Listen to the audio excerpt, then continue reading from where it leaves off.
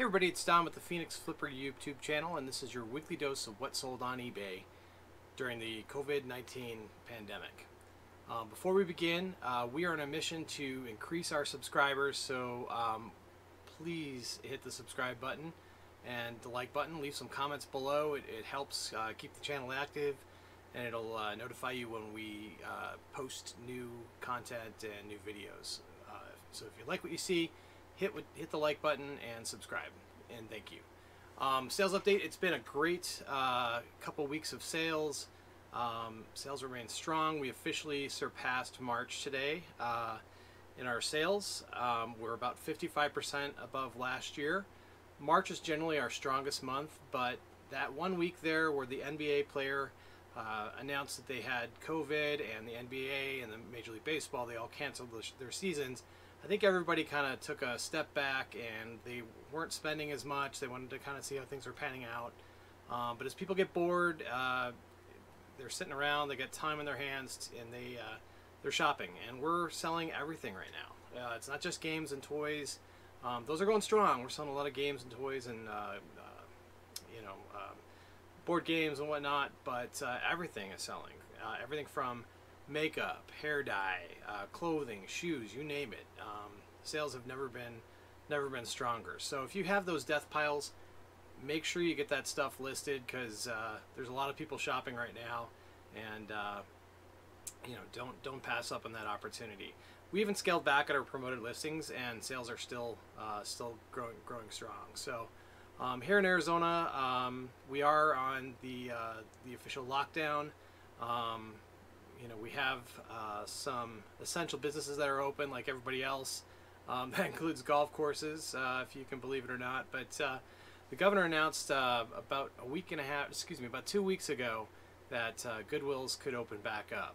They were a huge resource to the lower income communities, and they provided job opportunities and whatnot. So they did allow them to open up. They started and opened up 20 stores. And just this last week, they opened up 20 more stores. Now, they are a little bit slow to restock. They do have a lot of inventory in hand, but they're installing plexiglass at the stores.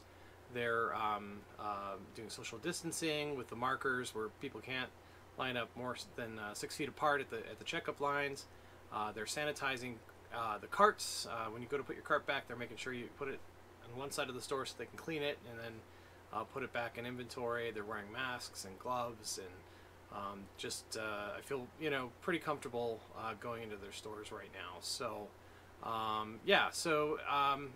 we'll probably see that in other parts of the country as different parts open up, but I'm fortunate enough that I do still have a death pile, and but the inventory is coming in strong. So right now we're looking for a lot of clothing. I'm a major clothing seller, so shorts and polo shirts and summer shoes and whatnot. That's kind of what we're on the lookout for. But have some really kind of interesting items that sold in our store this week. So again, it's been very productive. So without delay, let's jump into the first item.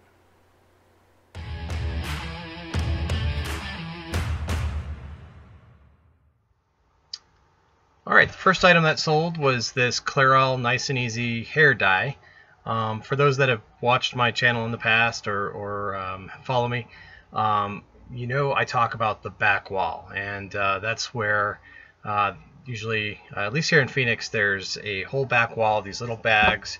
They could have anything in it, from makeup to toothbrushes to scrapbooking items, tape, you name it. It's just this little grab bag. Usually they're $2, $3, $4, $5, and sometimes there's some really good stuff in there. And hair dye, especially older hair dye like this that's sealed, generally someone will buy this hair dye and they'll really love it, and then Clairol or whoever, they'll discontinue it, and the only place that someone could find it is on eBay. So not huge money, but quick sellers. This was I probably paid, again, $2 or $3 for this. Probably bought it with a coupon. It was this Clairol Nice and Easy. Here's another one that sold. This one sold within 24 hours. It was for $24 with free shipping, but it was Garnier. So just make sure they're sealed. The packaging is pretty intact, and these things can be real quick sellers for you. So again, along those lines with the back wall and some of the makeup and whatnot, this was kind of a cool sell.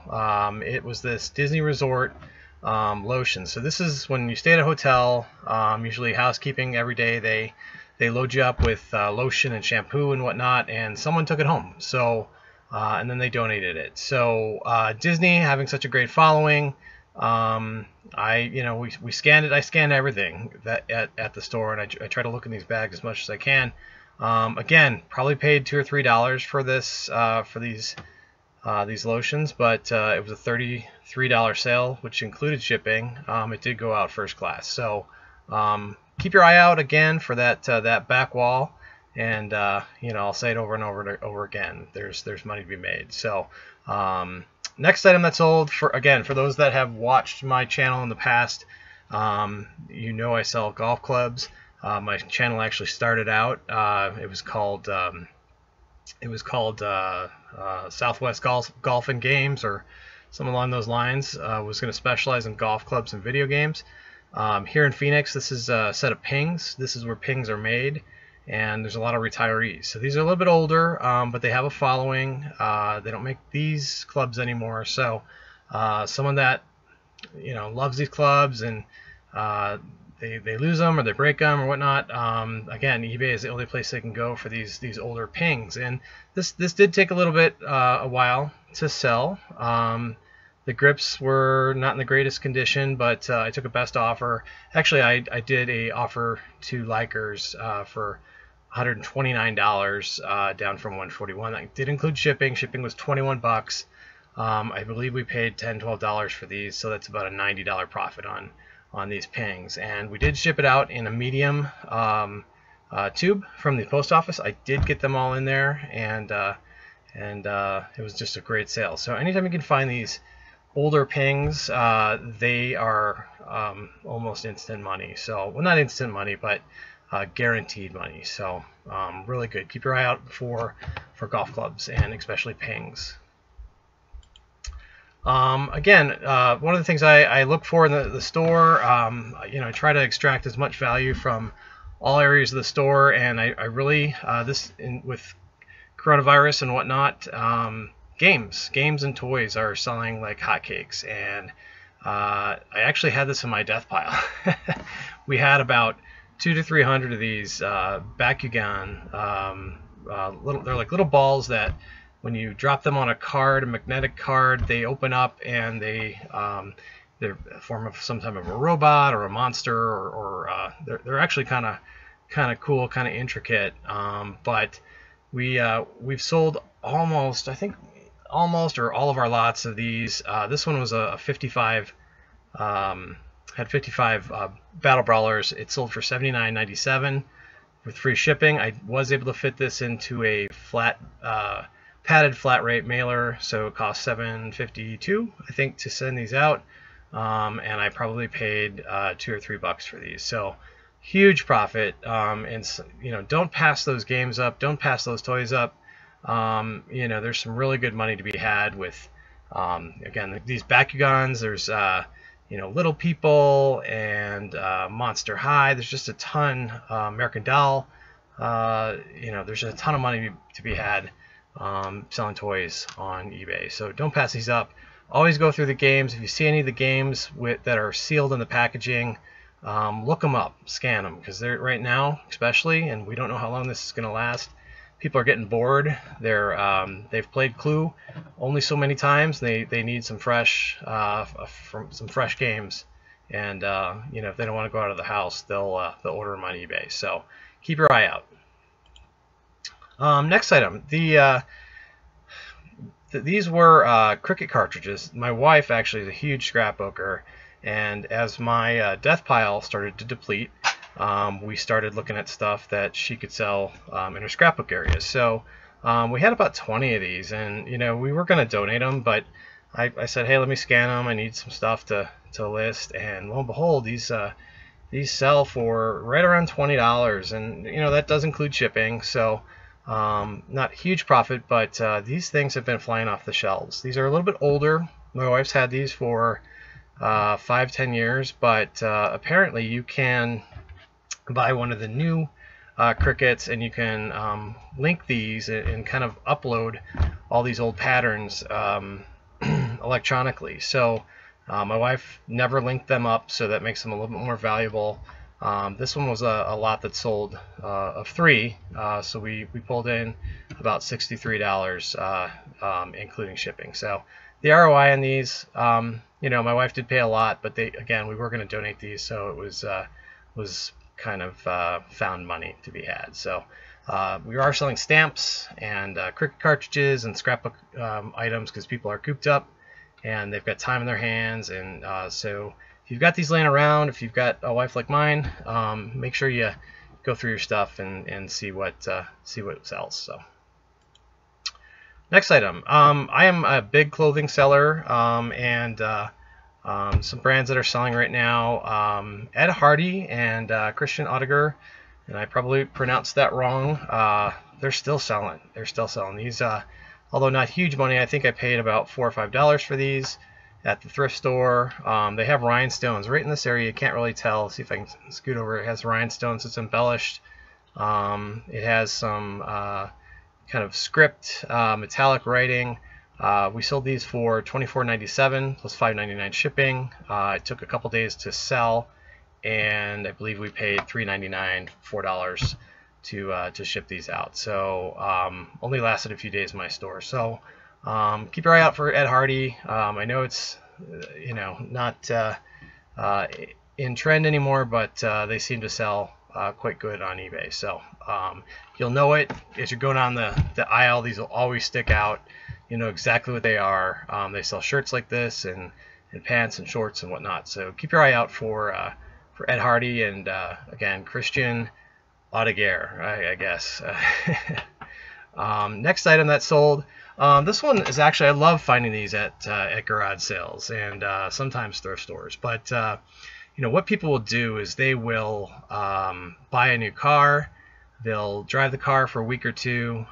They'll order their custom plastic mats, Weather Guard, I think is the brand or whatnot, and then they'll take their old mats and they'll just discard them. And I paid $2 for these at a garage sale. You're gonna want to look for. I would look them all up. The Nissans and whatnot, they're going to be, and Mazdas, they're going to be a lot of them out there because they're a real popular car. But some of the high-end brands like Audi and Mercedes, people have a little bit more money to replace these mats, BMW,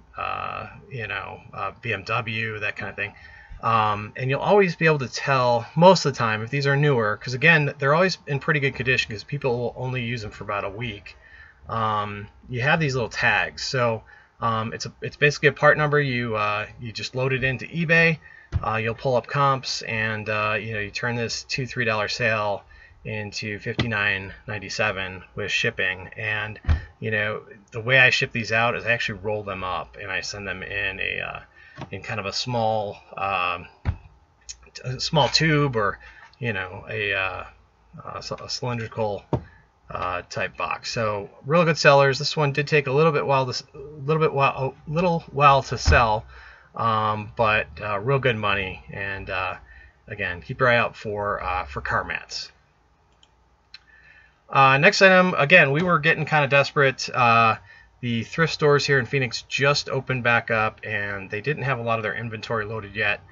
I stay away from glass like it's the coronavirus, or it's the plague. So, but these are so cool, and again, I needed items fresh items to kind of put in my store, and these looked a little bit old. They were in the box. They were all in great condition.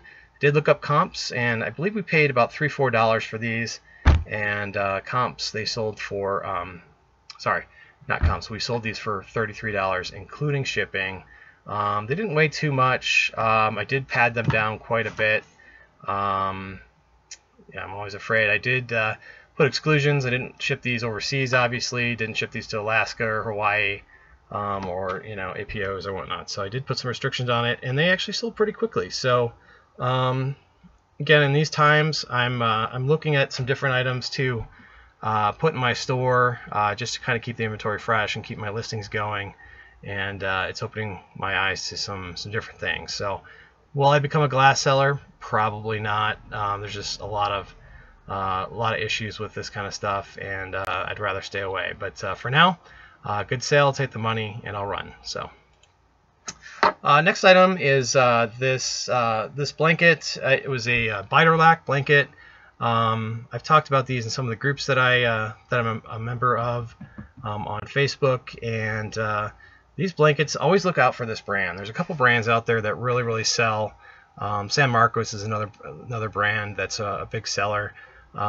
Usually the brands that sell are the ones with the lions. They'll have tigers on them. Sometimes they'll have deer or horses or whatnot, but the lions and tigers are the ones that really a lot of people look out for. I bought this one. I actually bought three of these, exact same style. They looked new. I couldn't claim that they were new. I did, put excellent use condition on these. They smelled new, but I didn't know, so I did sell them used. These sold for $49.97. It was about $12 to ship this out. Blankets are a little bit heavier, but I paid $3 or $4 for this, and it was a really great return on investment. Again, like I said, I got 3 of these, so I've got 2 more that hopefully will sell here in the near future. So it's summer here in Phoenix, and it's hard to believe that anyone's buying blankets right now. We hit our first 100-degree day just this week. So, but hey, I'm gonna take the money and run. So, and then lastly, the items that are still selling for me. I used to be a bigger jean seller. I'd go into a thrift store when I was a new thrifter or a new eBayer, and on Dollar Day, and I would just buy every pair of jeans for $1. That was a certain color tag, and I'd throw them up here. But I learned my lesson, and now for the most part, there's only a couple brands that I really focus on, and one of those is Rock Revival. Rock Revival, their value has diminished a little bit over the last year and a half. Men's jeans will sell for more than women's jeans, but don't pass them up if you can pick them up for $5 to $10. I see these at garage sales all the time. Some people will want a lot of money for them and just pass them up if they do, but others will, they'll want $5 for them, and that's probably the buy point that you want to buy these for. So these here, just some white low-rise, a little bit smaller of a size 28. They were white, which is not the standard Rock Revival color, but pulled in a nice little profit. It was about $40, which included shipping on these. So you'll know these. I'll actually go to the next one here. These are actually some shorts that sold. These were men's shorts, sold for about $60. I think I did offer a 7% discount with offer to likers. But you'll know these Rock Revivals. They'll have this really cool tag that's metallic and leather, and then they'll have some pretty good embellishment on the pockets, and sometimes they'll have just really ornamental buttons, and just a lot of bling and flash to these. So, and then the last brand that really does well for me is Diesel. And again, this was kind of I think an underappreciated brand. I sell anything Diesel really sells in my store pretty quickly. Jeans sell for a good profit. I probably paid about $5 for these, and they sold for $50 including shipping. But they also make shirts, and the shoes do really well. They have leather shoes that they're kind of like a sneaker, and they do really well for me in my store. I've sold quite a few of those. So still keep an eye out for those jeans. Again, it's coming into summertime, and I'm stocking my store mostly with jeans and shirts and polos and whatnot. But don't pass these up because these brands still sell. So with that concludes my top 10, I think I probably put 12 in there this week, items that sold on eBay. It's been a really good week, and we hope that we can continue the sales into May. So thank you everybody for watching. If you haven't already, please subscribe below, hit the like button, and that'll notify you when we post new content. And we really appreciate you watching, and we'll see you on the next one. Thanks.